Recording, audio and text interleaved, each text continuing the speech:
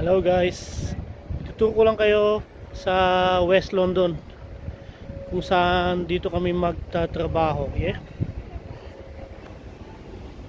Ang West London kakaiba siya sa Central London. Sa Central London kasi andun lahat yung mga tourist area kumbaga.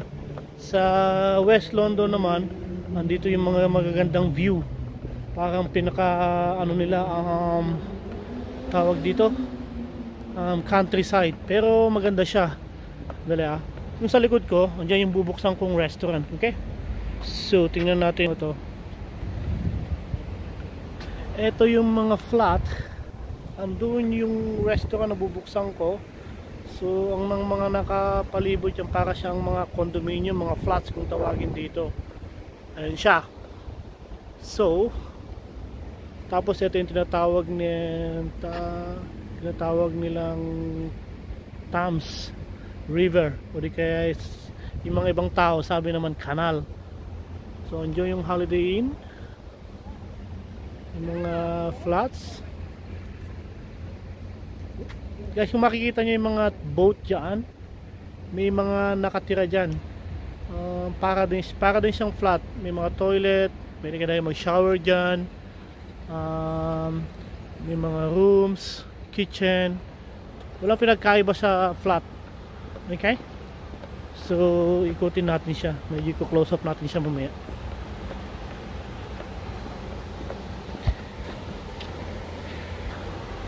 Yan, dito pala kami sa sa Brentford, sa West London. Ang ganda ng mga views dito. Natin. Ito yung kanal. Mga condominium, tawagin ito mga flats. Okay, baba tayo.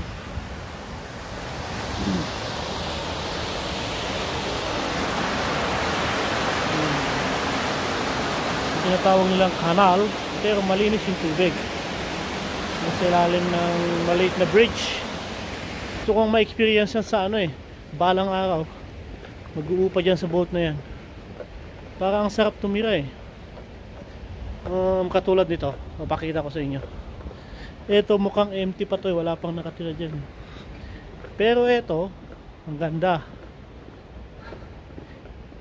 Kasi may mga halaman siya. So hindi ka basta-basta pwedeng pumasok. Nakalock siya, may susi. So yan, may mga halaman. Ang sarap siguro matulog dyan. Hindi naman siya maagos, hindi naman siya nakakahilo. Steady naman lang yung yung tubig niya. Yan, may bike ng mga bata. Tapos pwede nilang ilipat yan kung gusto nila. Malapit sa restaurant to na bubuksan ko. So ang ganda ng view. Kita yung mga flat na yan, amazing. Gusto kong kumuha ng bahay dati dito Uupahan hindi bibilhin. Kaso ang mahal, hindi kakayanin. Babalik tayo, punta tayo dun sa kabila. Mas maganda tingnan dun sa kabila.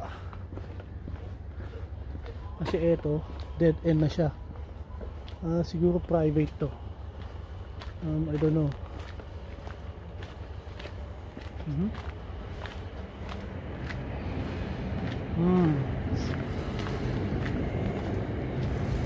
Ay, ang galing, may maliit na dun na kubo, tapos may boat siya.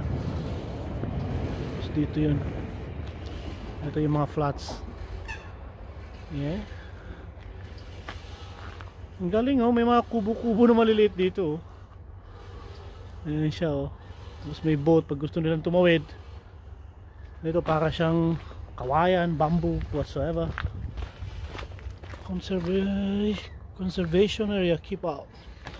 So bawal tayo dyan.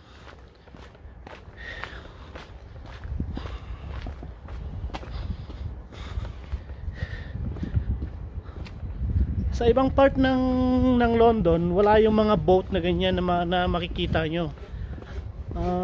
Kasi yung mga ibang part ng London hindi siya nakakonect sa tubig na to, sa kanal kung tawagin nila. Pero kanal na malinis hindi kanal na madumi. So ngayon pupunta tayo dun sa kabila. So akyat tayo sa ano na to, sa hagdanan na to, flyover. Tayo muna natin yung ano, bumaba.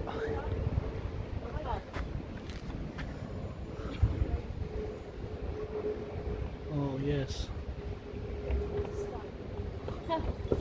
No worries. Tara, tayo.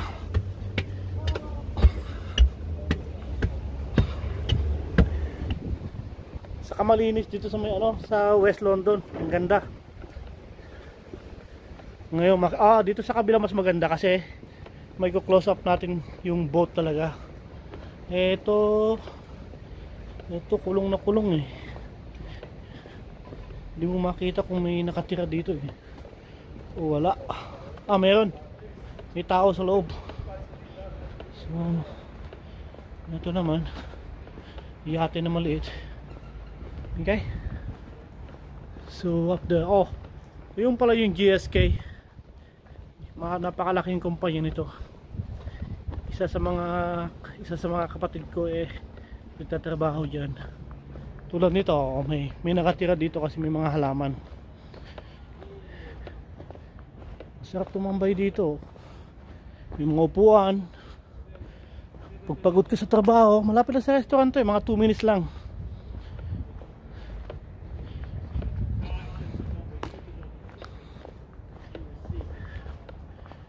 So ito yung sinasabi ko sa inyo kanina. Ang ganda ng flat na to. Tambay ka sa terrace. Tapos nakikita mo yung mga view. Saka yung mga tawag dito, yung mga heating, saka yung pagluluto, gamit nila yung tangke, kumbaga gas yung tawagin nila.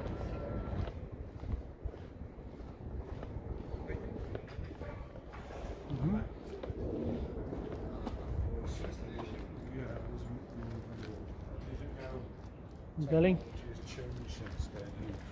Beautiful boat.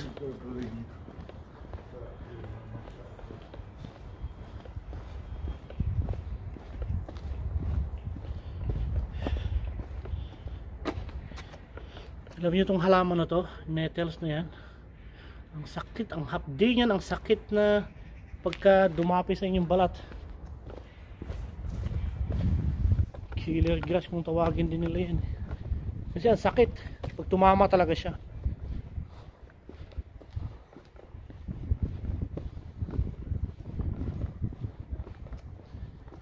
Ano to? Ito parang abandonado na, walang bubong. Pero para kang nasa pier. May pang rowing sila This is cool. Okay. Tapos may gas.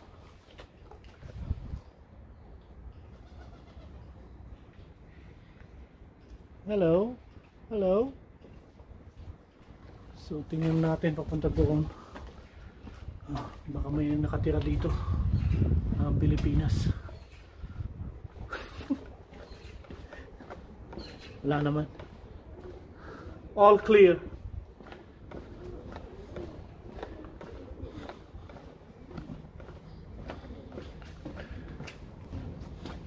Yeah, dati pala guys nasa Scotland ako. Ibang-iba siya pag ikukumpara mo siya sa London. Ang Scotland maganda rin siya. More on countryside, pero pag nasa big city ka, maganda rin. So pag napunta ka ng England sa London, kakaiba siya. Pero pareho naman silang maganda. Ang dami talagang boat na ganito dito. Doon sa kabilang side makikita nyo mamaya kung gaano kataas yung boat dito. Kung ikukumpara mo dito ito kasi nakaano lang siya sa tubig na ganyan. Doon sa kabila, kahit lumaki yung yung ilog, hindi pa rin siya aabot. Kumbaga nakapatong yung boat doon sa bakal ulit. So pupuntahan natin yun mamaya. para i-tour ko rin sa inyo, kahit man lang sa video makita ninyo. River Trust, welcome to the Grand Union Canal.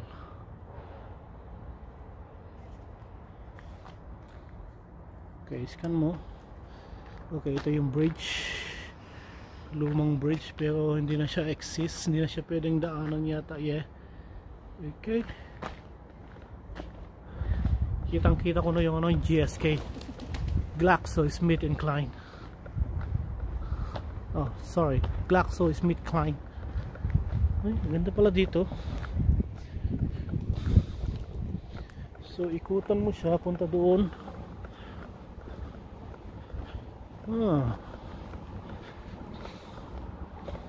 Hello, anybody there?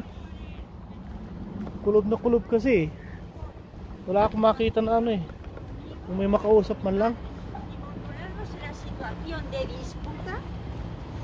Porque te pusiste como una energúmeno porque amas Mga halaman sila. It's beautiful, look. Amazing.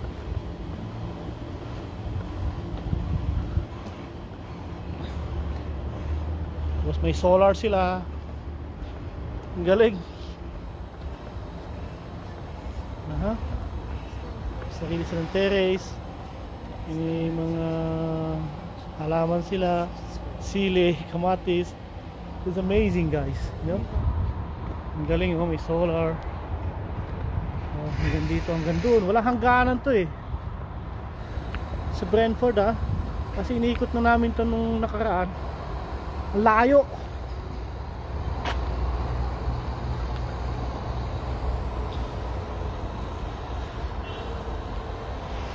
Okay, ang gagawin natin, balik na tayo kasi itong part na to yung hindi ko pa napuntahan to eh.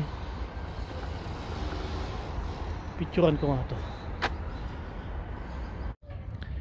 Nagpipintura sila ng boat. Ayun yung isa.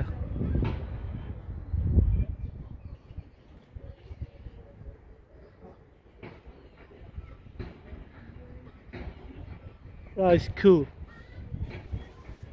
You live there? You live there? No, just painted.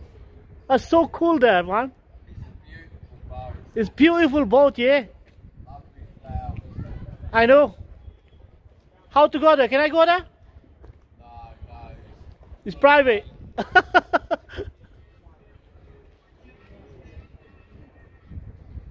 Alright, have fun, guys. Thank you. No worries. Bye now. Yeah, gusto kong pumunta eh. Ayaw nila ako pupuntahin eh. So, kasi ang ganda eh, oh.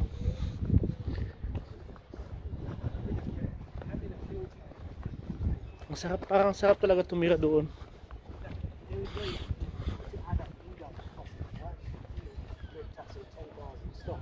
They all spent, you know, between themselves 15 minutes chasing. Guys, ito na yung bubuksang restaurant, oh. Ang pangalan niya is Sauki, eh. Pero saka ko na lang papakita sa inyo yung loob pag okay na lahat. Ang gulo pa kasi sa loob niyan eh. Ito yun.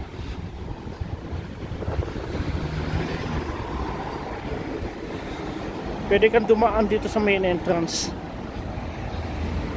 Ito yung pinaka high street dito sa sa Brentford, yun siya.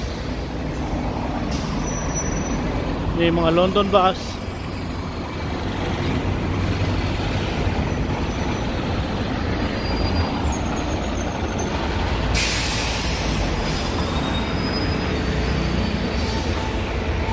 Sorry.